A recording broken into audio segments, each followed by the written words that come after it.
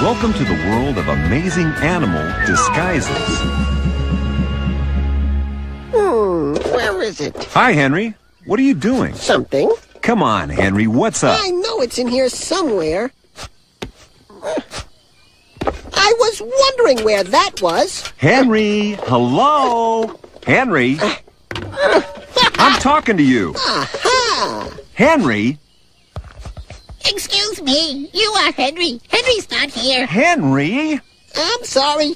You must be mistaking me for someone else. We know it's you, Henry. If you want some disguise tips, you should take a look at some of these experts. Huh? Many animals have found lots of different ways to not be seen when they don't want to be. Okay. Staying hidden is what being a master of disguise is all about. Master of disguise. There's nothing here. Oops. I guess maybe there is. Okay. Who else is hiding around here? Wait a minute. I smell a rat. Or see a snake.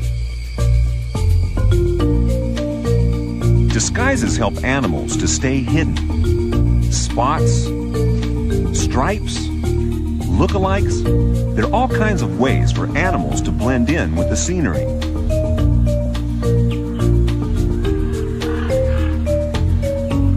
Huh? Why are we looking at a bird dropping?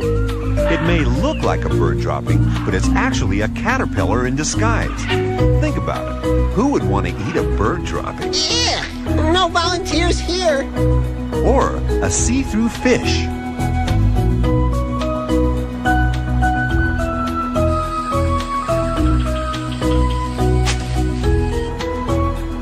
Bug-eyed monster! No, a flatfish buries itself in the sand, but its eyes still stick out to look for danger. I thought there was something fishy.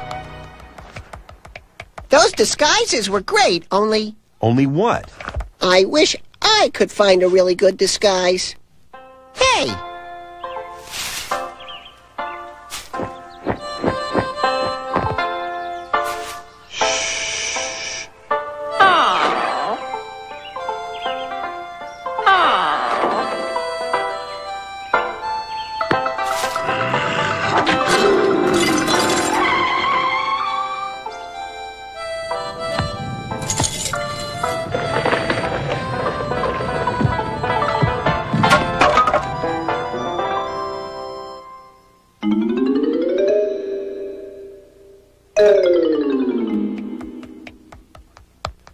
So, are you still trying to come up with a good disguise, Henry? That shirt doesn't exactly say subtle, does it? Now tell me what that ball has in common with all these things. Stripes? Yeah, stripes are a great way for animals to blend into their surroundings. But these stripes stand out like a sore thumb. How many zebras do you see? Those stripes mean that predators can't tell where one zebra begins and another one ends. Cheetahs can only see in shades of black and white, so the zebra's stripes won't even stand out against the green of the grass. Well, how can it ever catch them then? The best it can do is to try to split up the herd and scare a small foal into the open where the cheetah can see it better. Yeah, and spot a meal. Get it? Spots. Stripes. But not this time. This cheetah's just out for a stroll. Hey, take a close look here. Can you see anything? Yeah, well, no, but No buts. It's because of stripes again. When the bongo antelope stands in the dappled light of the forest, it's got the perfect camouflage.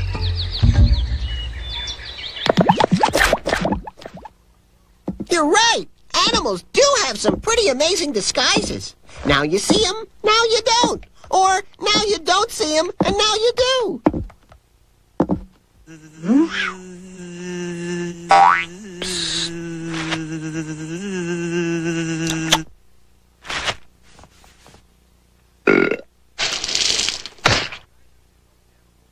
Disguises can help animals avoid becoming an easy meal, whether they live on land, in the air, or under the sea. The 8-legged octopus can actually change the color and even the texture of its skin to match its surroundings. But even this master of disguise has to be careful. Whoop, whoop! Eel alert!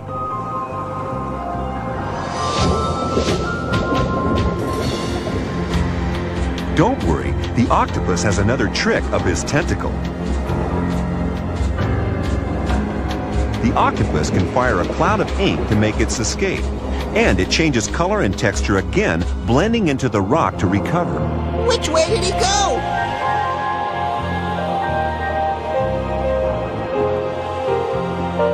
How does the octopus change colors like that?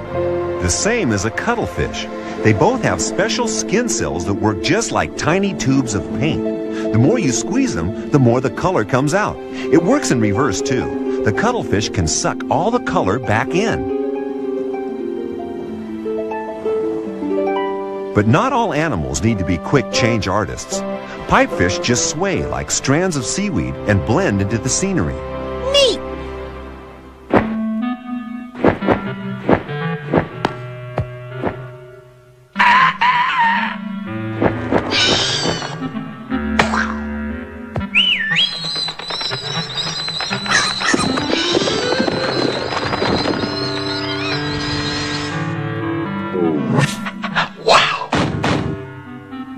Remember how stripes are used to fool hunters?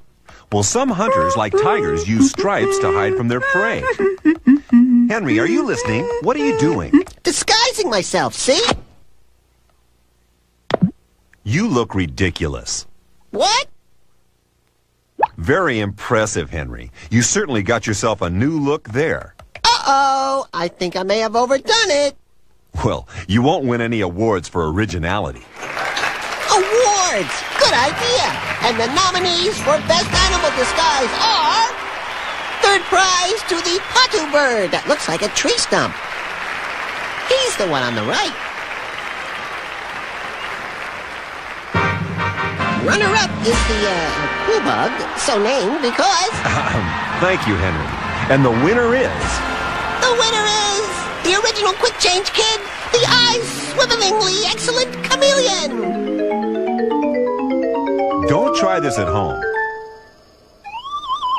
Henry, did you hear me? I said don't try this at home. How you doing? Chameleons have the amazing ability to change colors to match their surroundings, or even their mood, when they are angry or in love.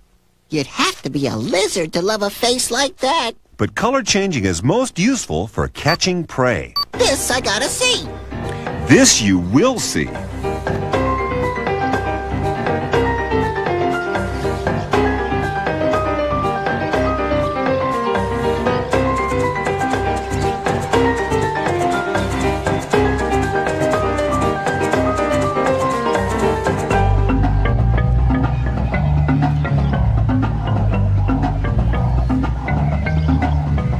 This chameleon's on the trail of a meal.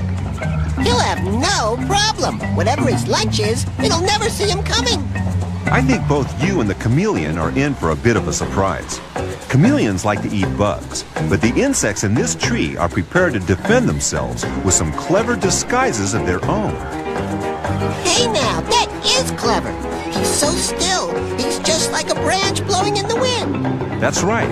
Chameleons hunt by movement. So as long as their prey all keep still and stick with their disguises, they'll fool the chameleon every time. Don't move, guys!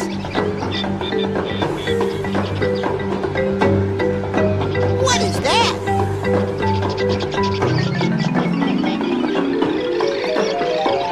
Is that really a bug?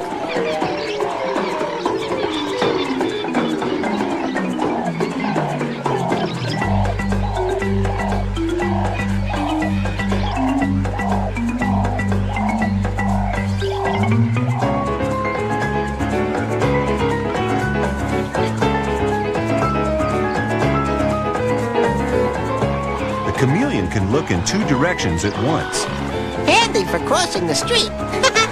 before it finally zeroes in on its prey.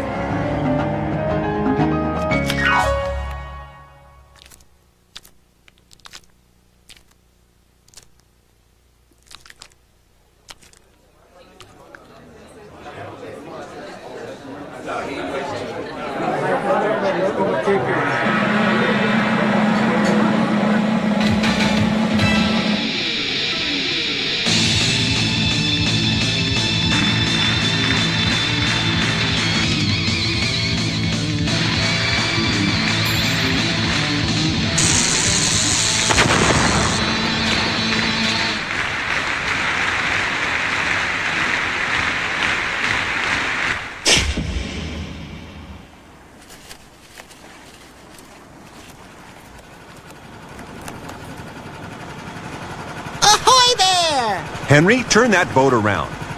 Way! Not all the way. Uh-oh. I hope he doesn't sink.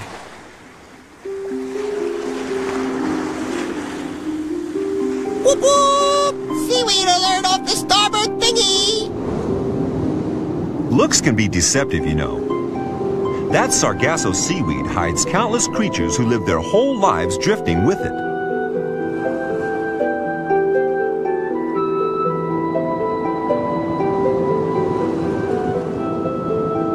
These underwater hitchhikers do their best to match the decor, because hidden somewhere in every clump there's a Sargasso anglerfish.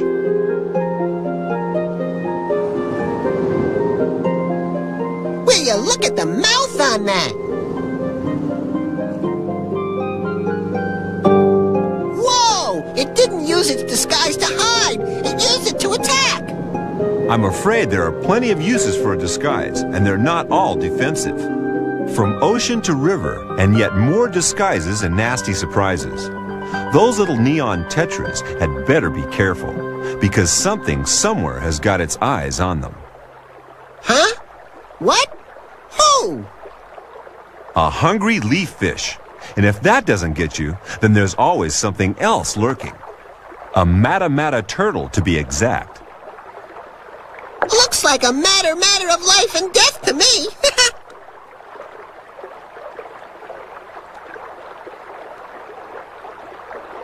Oh, there goes another one. That mata turtle was pretty ugly. I think I'd rather be disguised as something a little more attractive. Like what? Like me.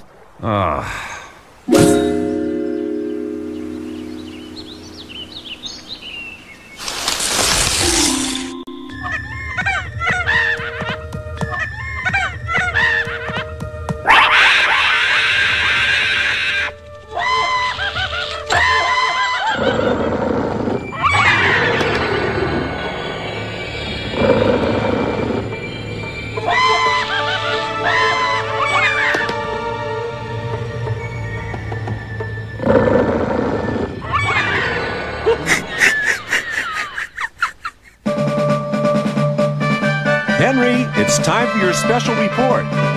Henry, time for your report. Come here. You are ready, aren't you? Ow? We're waiting for your report on the decorator crab. My report is on how the decorator crab got its name. And just how did it? Well, there was this crab who lived down under the waves on the seabed. The seabed's not that comfy. Anyway, it can get boring at the bottom of the sea. That's because all you've got to look at is sand. And seaside rock. And shells. Not shelves. Shells. That's better. But one crab had a really brilliant idea. He thought his home would look better with decorations. Not Christmas decorations. Decorations around the house. But he didn't have a house. No, he lived on the seabed, where he covered everything in paint. Oh, all sorts of paint, like oil paints, poster paints, and watercolors. And he painted things all the colors of the rainbow. Though he liked orange best. The other ocean creatures saw his painting and asked him to paint their ocean homes too. So he made lots of money thanks to his decorations. Not cake decorations. He painted walls and ceilings. And he'll paint your house too, as long as you pay him. So, in case there's any confusion, that's how the decorator crab got his name. Henry, do you really expect us to believe that? Maybe. Well, that's nonsense, you silly lizard.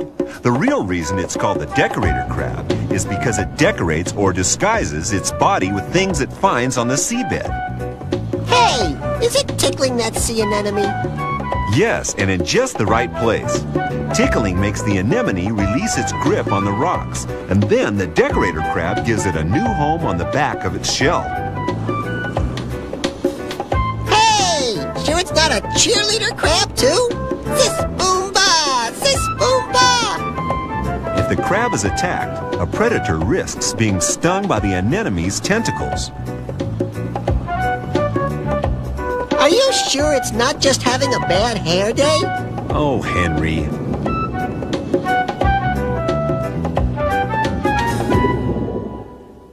Lots of animals suck in air to make themselves look a lot bigger than they really are. Henry, don't go too far. What do you mean, too far?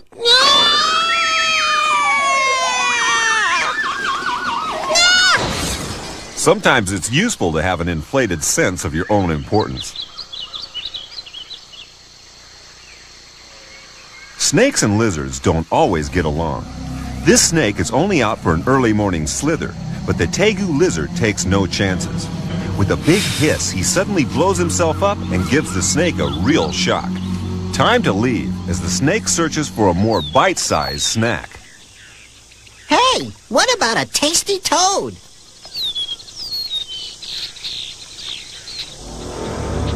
Wow! The toad uses the same inflation trick, and the snake thinks it's actually too big to eat. Oh, foiled again. It's time for the snake to pull a trick of its own. What's the trick? The snake is a false cobra. Not nearly as deadly as its poisonous cousin, but it can spread its hood to look larger and more aggressive.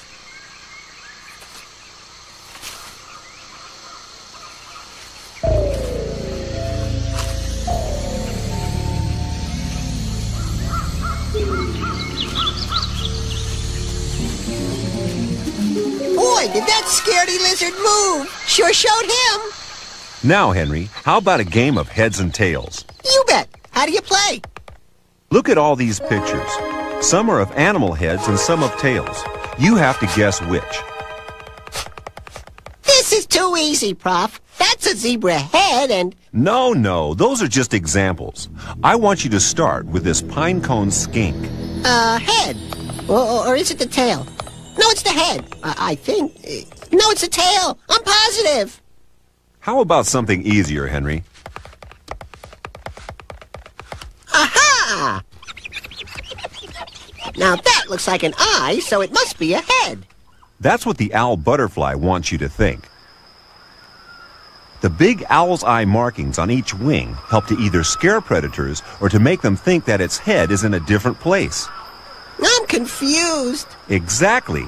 It's all about confusing the predator. Head on left, tail on right. Wrong. Those are fake eyes on a cichlid's tail. I got it. Tails. Good. The hair-streaked butterfly rubs its wings together to mimic the movements of its antenna. What an actor. That'd get any hunter in a flap. Acting, huh? I'm ready for my close-up now. Are you talking to me? I'd be nothing without my fans. You like me. You really, really like me, don't you? Typical Henry, acting the fool as usual. Why don't you leave this acting business to the professionals, like the greatest actor of the reptile world, the hog-nosed snake? Okay, I'm not so proud that I can't learn from a real actor.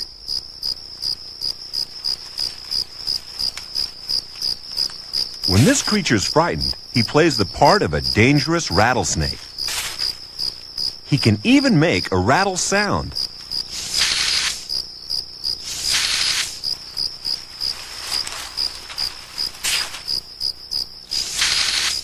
But it's no good being a rattlesnake when the threat comes from an indigo snake.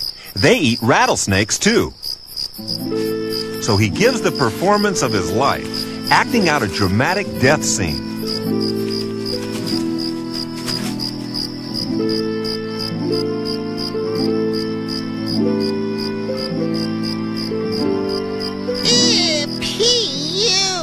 I think that's a case of overacting. If looking dead isn't unappetizing enough, he pumps out a foul death stench to turn the stomach of any predator. It satisfies the audience. The indigo snake doesn't want to eat anything that might be so sick it has convulsions and dies. It might be catching. That's what I call belly up. What an actor! Bravo! Bravo!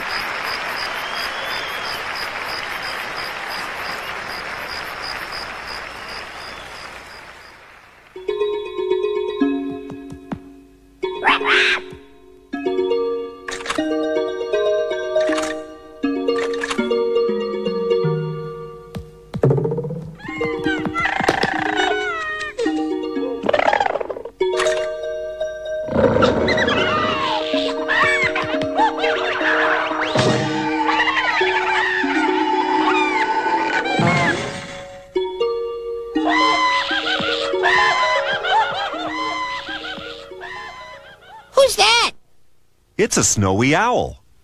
Hey, is it Christmas already? I haven't even decorated the tree.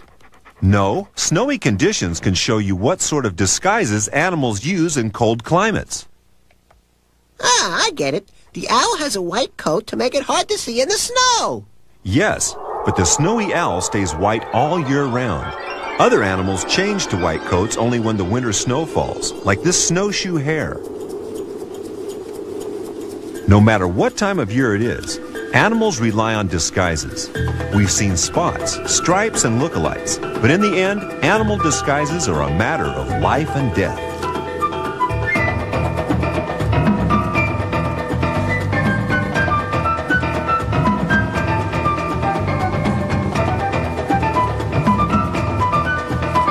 Keep going, little guy. I'm rooting for you. I always root for the underdog. Under hare.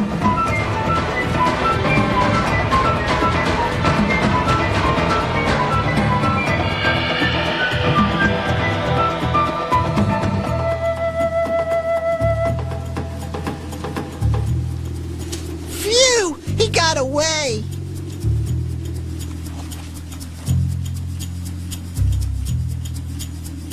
So, Henry, I wonder if you've learned anything about camouflage today. Don't get chased by hungry wolves. But if you do, make sure you've got a great disguise. After all, it'd be a howling shame if nature didn't provide animals with the advantages and protection of some amazing disguises. Yes, clever camouflage means that the snowshoe hare is all right. Or do I mean all white? I hope the variety of disguises we've seen has helped you to pick one, Henry, like stripes or spots. Spots? Don't talk to me about spots. Anyone could spot me looking like this. Better leave it to those masters of animal disguise. Bye!